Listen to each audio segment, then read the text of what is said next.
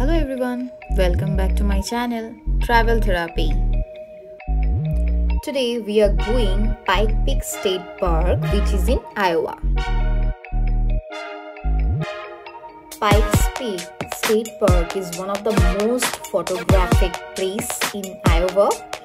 Pikes Peak is rich in natural, cultural and historical resources and famed for its majestic view of Mississippi River. Stand atop the 500 feet bluff for a breathtaking view and see the confluences of Wisconsin and Mississippi rivers.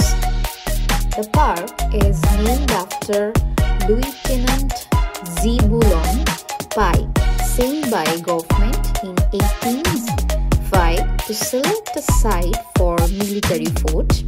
Pike chose the site, but the government built the fort across the river.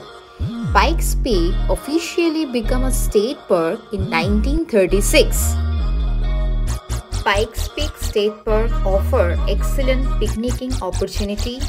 Visitors can enjoy leisurely outdoor meal and at the same time enjoy some of finest view in the upper Midwest from the overlooks and the trail viewing platform. A rustic stone picnic shelter is located in the main picnic and overlook area, as well as two open gazebo shelters.